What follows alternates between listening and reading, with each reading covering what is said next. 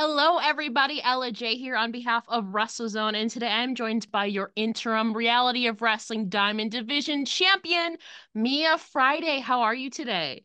I am good. How are you? I'm fantastic to be catching up with you. It's been about 2.5, 3 years. You have grown up, my friend, right before our very eyes. And obviously, you, like we said, you are now an interim champion in reality of wrestling, kind of a full circle thing for you, which we'll get into a little bit later. But I wanted to start off with some kind of non-wrestling, but it also ties in with wrestling. You are also a graphic designer as you run and own Meteora Designs. You got t-shirts, posters, stickers, logo designs, and obviously video editing. Can you tell us more about your business and the services that you offer and kind of what prompted you to start up Meteora Designs?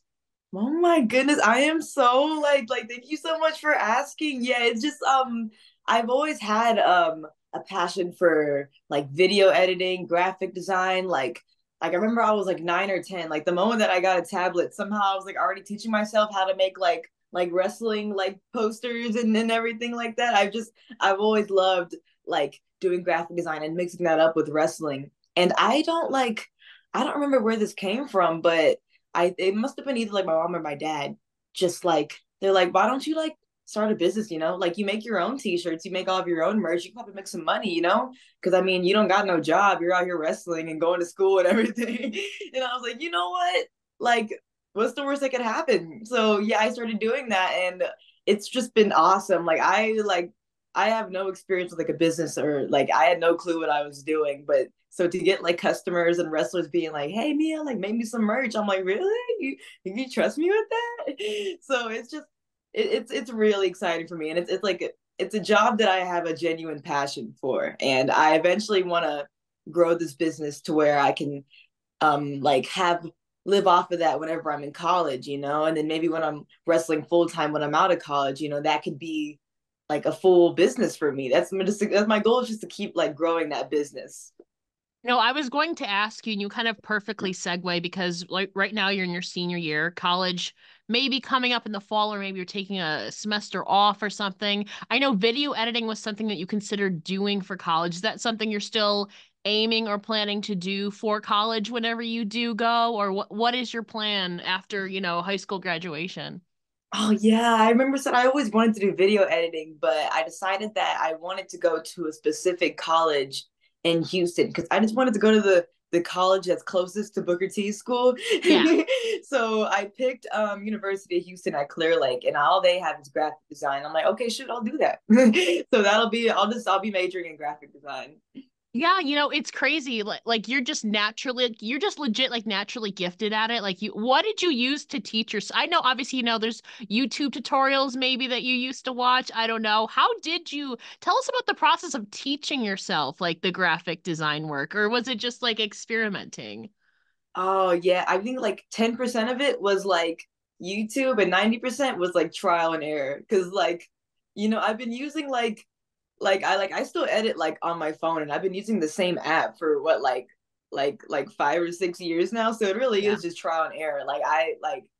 I hope to this day that no one ever sees what I first made when I was younger. But like I started building a foundation at a young age of like how to use these apps. And it's like my parents are like, they just see me playing on my tablet. Me, I'm starting an empire. They don't even know it. So Mia Friday is going to be a millionaire mogul in wrestling and graphic design. You're going to be a double threat, Mia.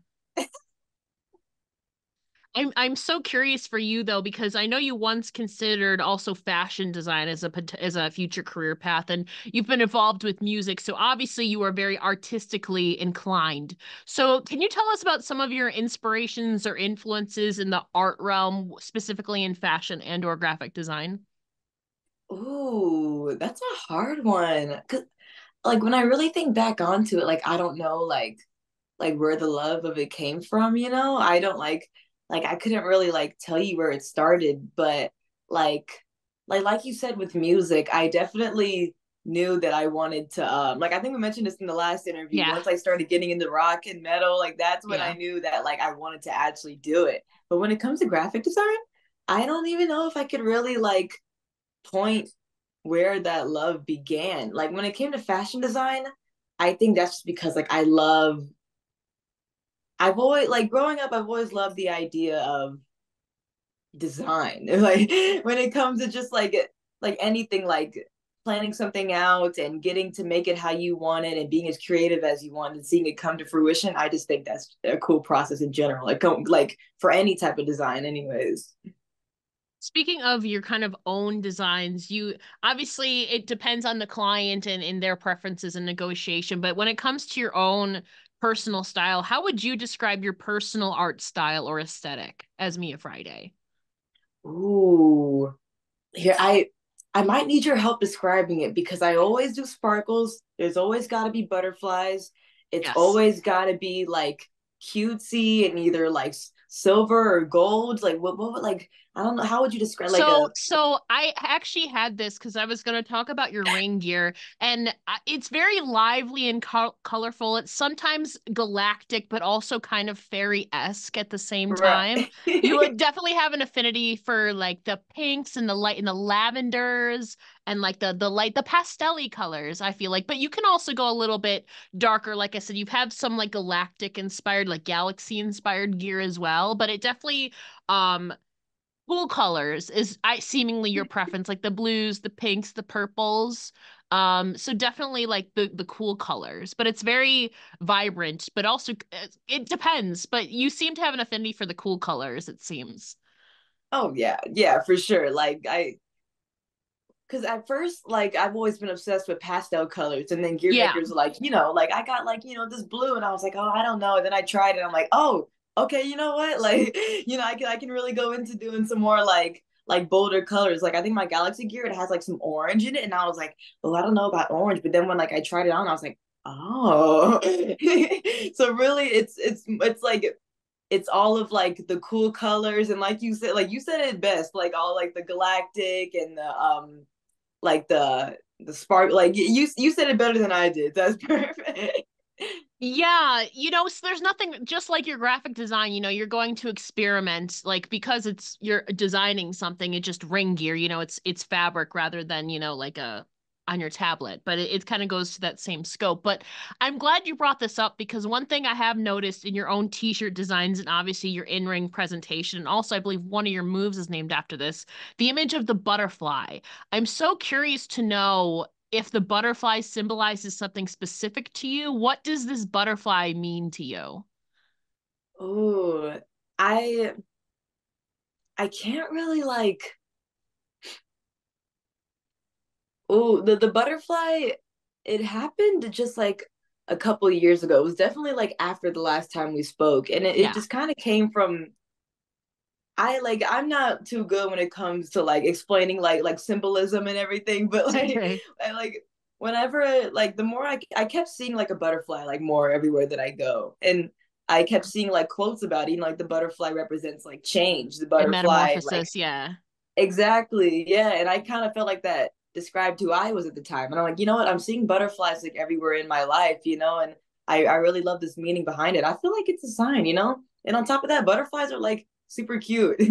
So it kind of just like naturally like worked its way into everything. Like without even realizing it, I was putting a butterfly on a shirt. I was like, oh, that's cute. It's kind of just like in the back of my mind all the time. And it is kind of like it shows like in my gear and in my shirts and everything.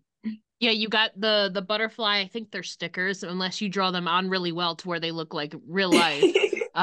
Yeah, that you put around your eyes too, and obviously, I believe one of your moves is the butterfly effect. Yes. And then so yeah, it is a sign of change and kind of metamorphosis and growing. But like we kind of touched on it, your ring gear in that department, you've got this lively and colorful kind of galactic kind of fairy-esque, which may be drawn from one of your favorite wrestlers, Candice LeRae. She's kind of the poison pixie.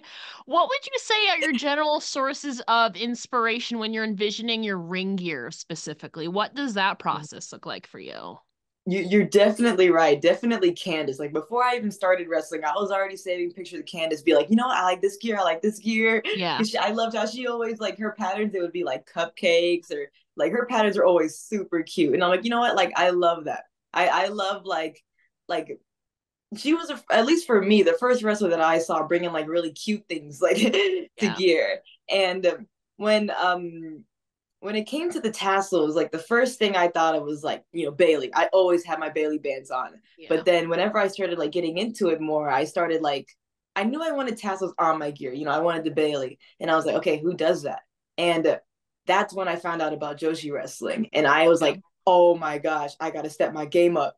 Like, this is amazing. So I the main reason like I got into Joshi wrestling in the first place was just trying to find gear. And then like I fell in love with the wrestling too. And so that's where I got mostly like all of my inspiration for my gear is just like descending like just finding like these wrestlers and being like, you know what, like just sending just take a screenshot, be like, I want that. And then, making your own specific twist on it and adding in those little details like the butterfly and the sparkles and all of that. But yeah, I definitely can see a little bit of Candice LeRae in the pixie kind of fairy department, with you've got a lot of light pink. Your gear is just beautiful, like whatever it is, whether it's Thank you. galaxy or sparkles or kind of pixie-esque. It's very well put together too, and I can definitely see some Joshi in there, which we'll talk about your trip to Japan in a little bit. But when it comes to your overall character development, Mia Friday is this overall very bubbly, vibrant, positive being.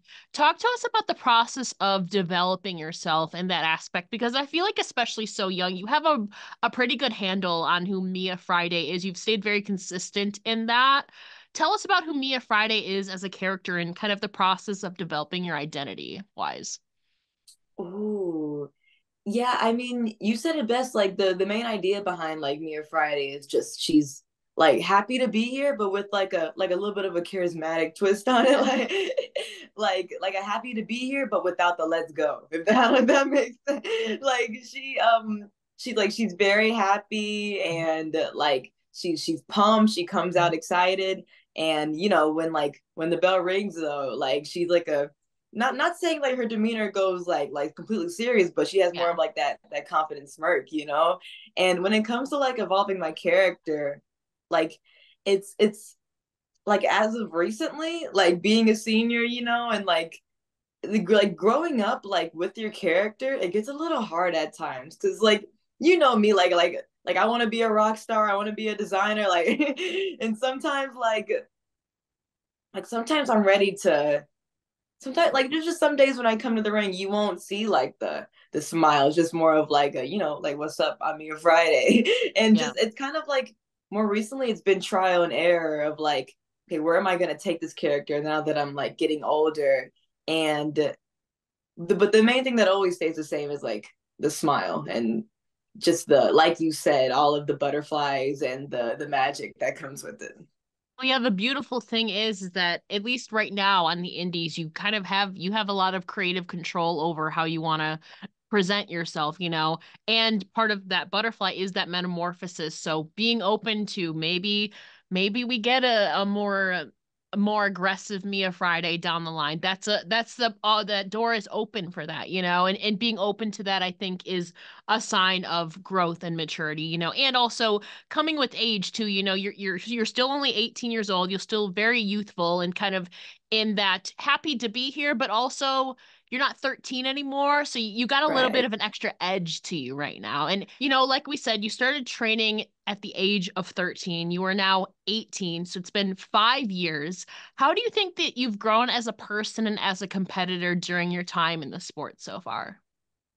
Oof, it's definitely like somehow I feel like it's more mental than every than yeah, it's like obviously I've grown as a wrestler, like I've cleaned up everything. I'm just working on who I am as a wrestler, but like more than anything, I've gotten past so many mountains when it comes to wrestling. Just like starting off as like a young woman in the business, there's so many things that like mentally you don't know if you're able to like get through it. Just there's so Yeah. many different like things to overcome, and I feel like if there's anything like the biggest takeaway out of everything in my wrestling career is like I think I'm ready to be in this business chews out so many like young women, and I think I've definitely grown just mentally knowing I'm ready to take on anything.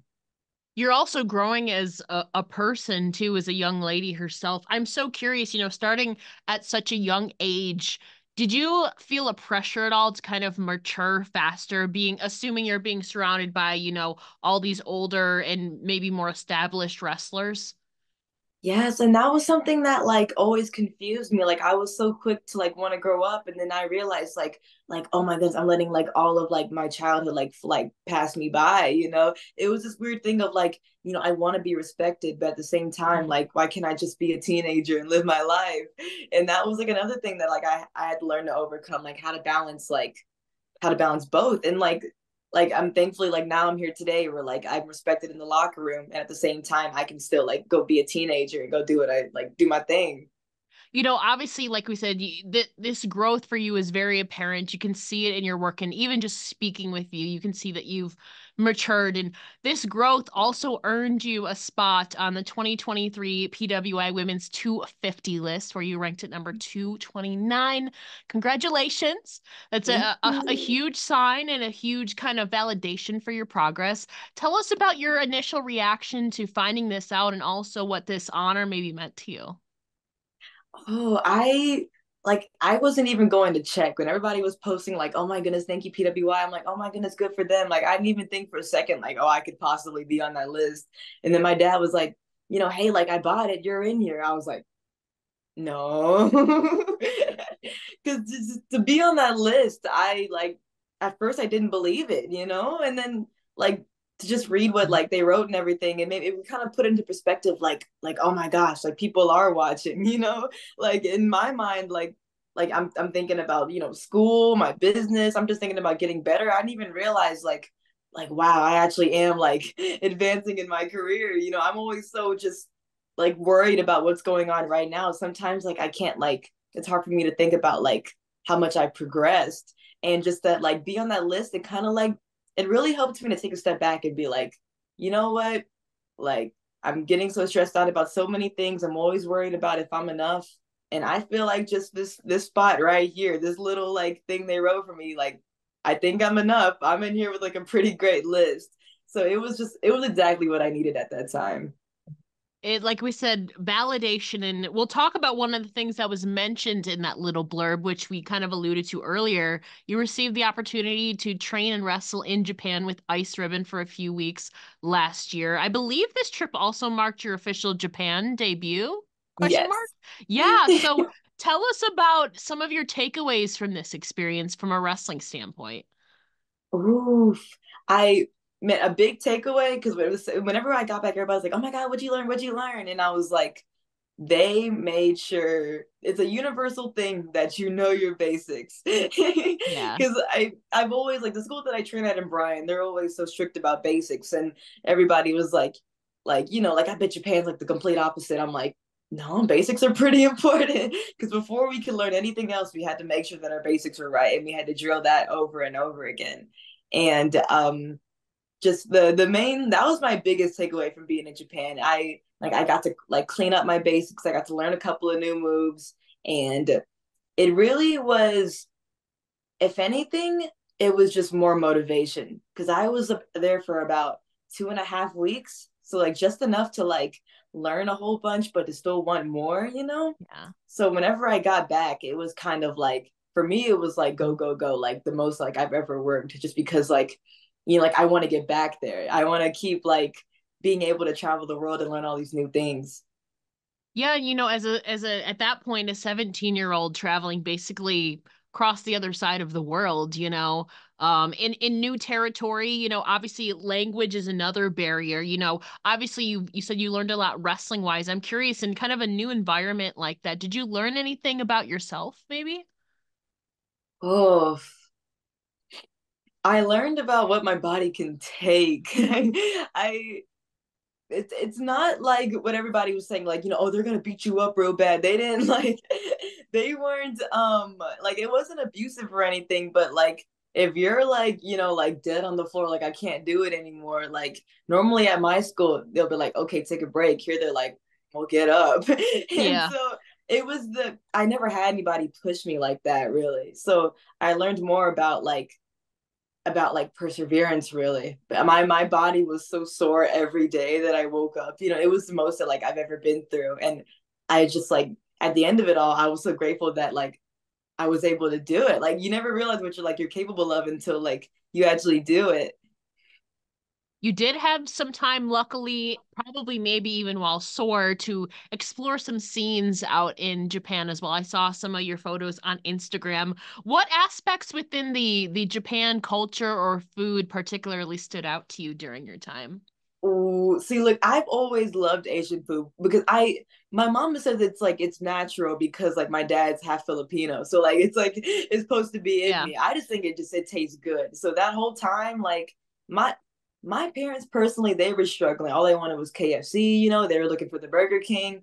I wanted to go to like all of There? like this small. Yeah. I wanted to go to all of the tiny restaurants. I wanted to see it all, and like I just I it, we got to go to Tokyo, and I think that was because we stayed in Marabi, but we took a train to Tokyo one day, and that was like our one day that we had for like sightseeing and everything. Yeah. And the main thing I didn't realize, like wrestling is way more popular than what I thought. Like everybody's, like, oh, wrestling's big in Japan. I'm like, yeah, I know. And then I get there, and I've never seen like wrestlers on billboards in like the center of Tokyo. Like I've never seen just wrestling like on every corner you turn. I'm like, oh, it's so cool. Because like growing up like wrestling fans, like sometimes you wonder, like you get what I mean, and just Yeah. to like get off the train and see that like it's such a popular and like widely accepted thing. I'm like, oh, I'm home. It was great.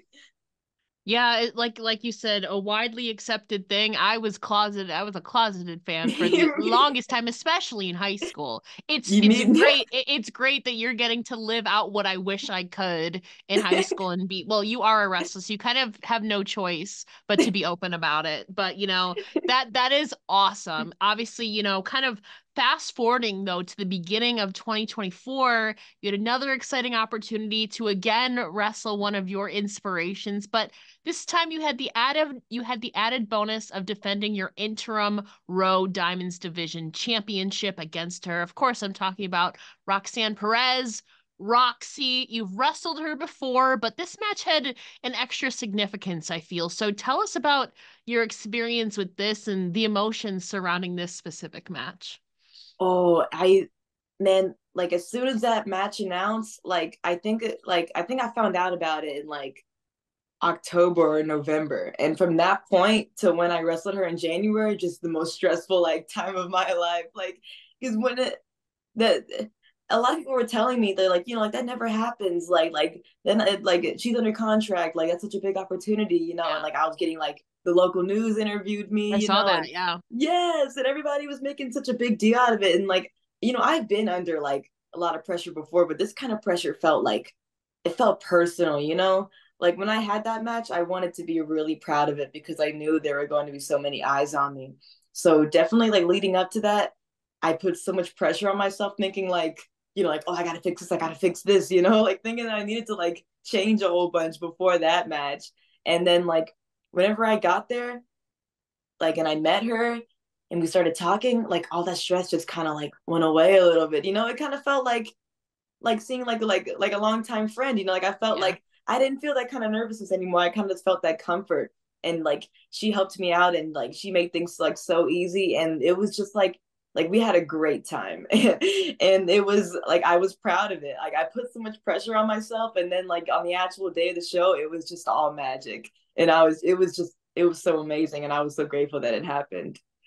Like we said, yeah, kind of a full circle. There's that familiarity there. Obviously, different points in your careers now, but also kind of parallel in a little bit to how Roxanne came up. You're kind of a couple years behind, but you've had pretty similar paths thus far, starting training at 13. And obviously, that's one of the reasons why you look up to her, but you've also said that she's helped you out tremendously. So tell us how she has specifically helped and influenced you thus far.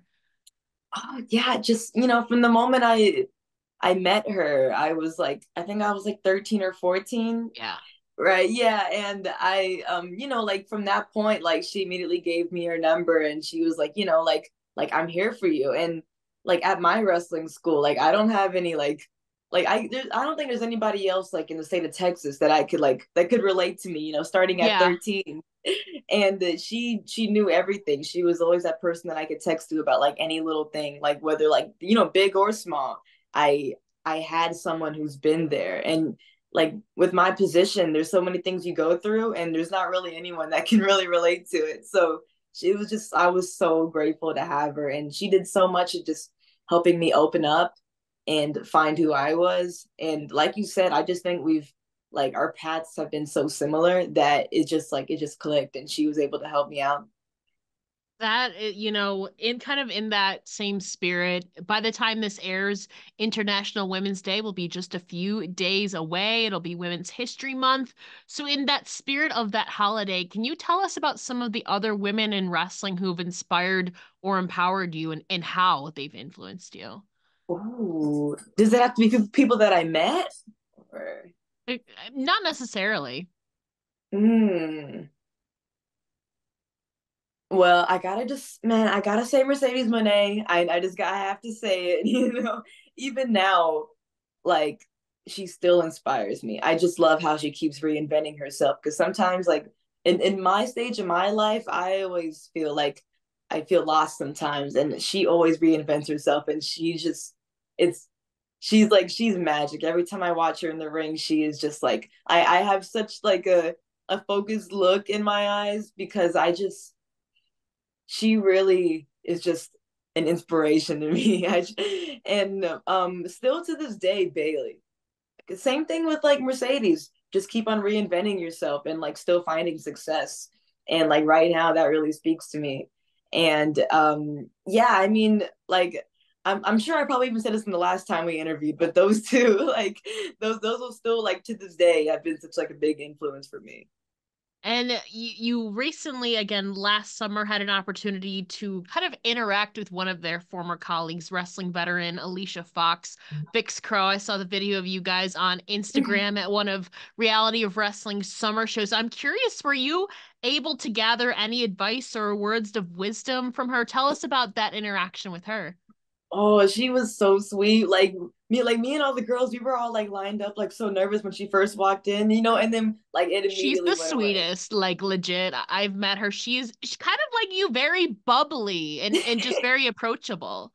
Right. She's amazing. Yeah, we were just blown away at how sweet she was. And she was just, like she was just being a locker room mom, just giving us like advice in general on like making it in the business and everything. And she was just so helpful. Like I never would have thought that like she was like, I need to get a picture with you. I was like, with me?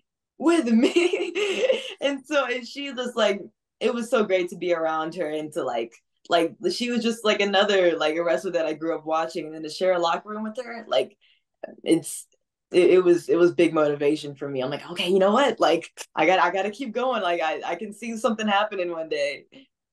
Two more questions for you. Kind of you've talked about you've learned from Bailey, from Sasha, from Japan, from Roxanne. Throughout your career, you've obviously been around a lot of veterans. Throughout your career thus far, has there been like a certain piece of advice or words of wisdom that have really stuck with you? And who did they come from? Ooh, this is like the first one that came to my mind. It was I wrestled Eva Lees back in December, and that was a match that I was just super nervous for because I already knew I was gonna like wrestle Roxanne like the following month, so it was Yeah. just a lot of stress like already in me.